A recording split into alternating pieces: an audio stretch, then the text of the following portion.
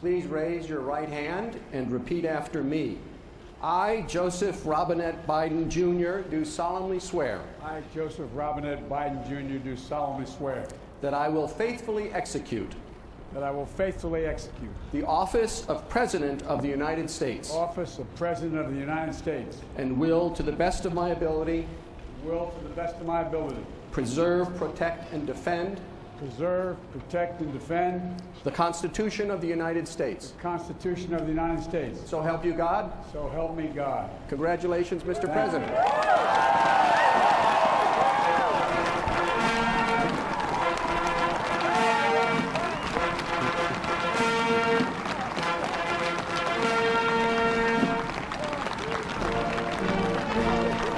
Get up. Get up.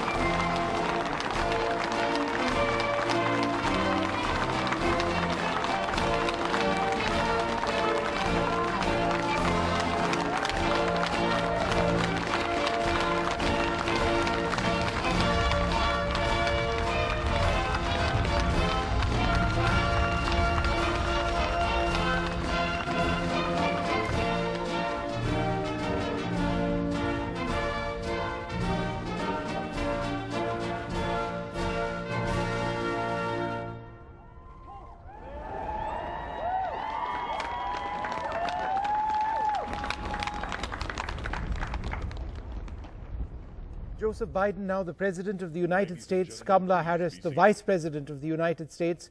We've seen stirring renditions of the U.S. national anthem and many other tributes, and also the actual swearing in of Kamala Harris and Joe Biden, a complete change of guard in the United States now.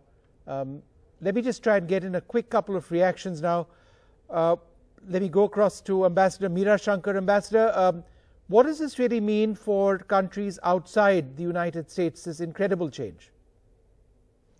Well, I think it's going to mean quite a change in terms of both the overall approach as well as the idiom of policy making and interaction.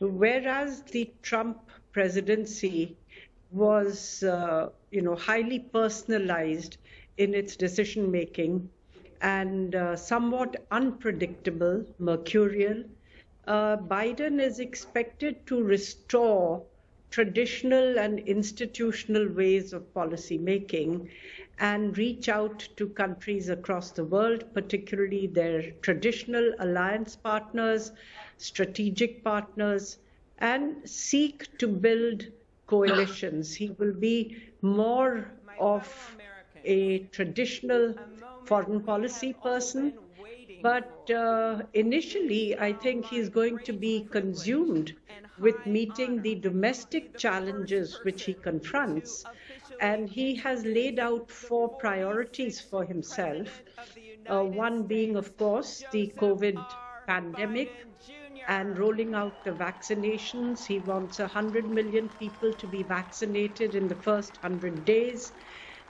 Restoring economic growth and revival, then healing race relations, which have been